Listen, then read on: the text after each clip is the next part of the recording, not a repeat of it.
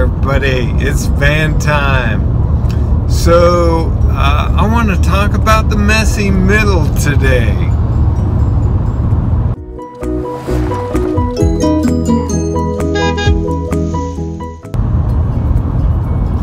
You ever experience the messy middle when you're discipling other people?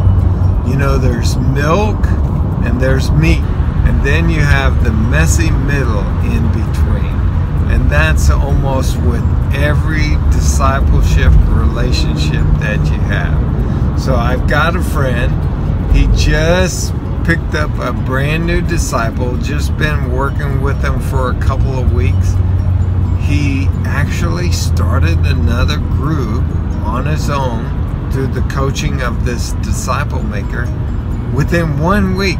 You know, so here's the guy.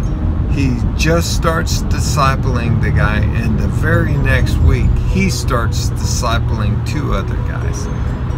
And this week he found out that the guy is in an adulterous relationship, the messy middle.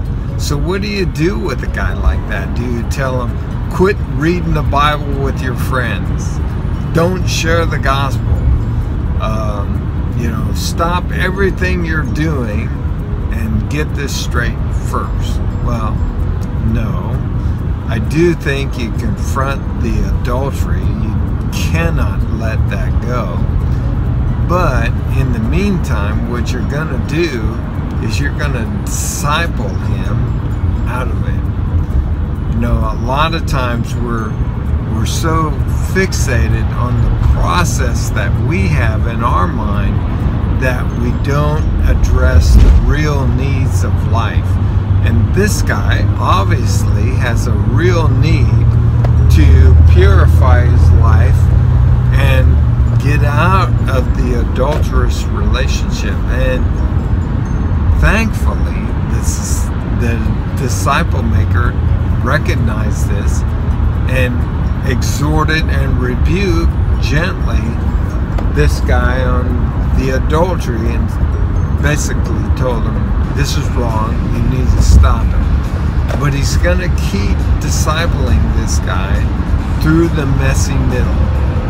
And you know, he encouraged the guy to keep meeting with his buddies and keep reading the Bible. In a lot of ways, that's this guy's only hope, that he stays in the Word and stays in fellowship, and we can disciple him out of this sinful, immoral lifestyle. So, keep discipling people through the messy middle. I hope this is helpful. If it is, multiply our ministry by passing it on. And if you have questions or comments, put them down below. If you like our videos, subscribe. And until next time, keep making disciples of Jesus and advancing His kingdom.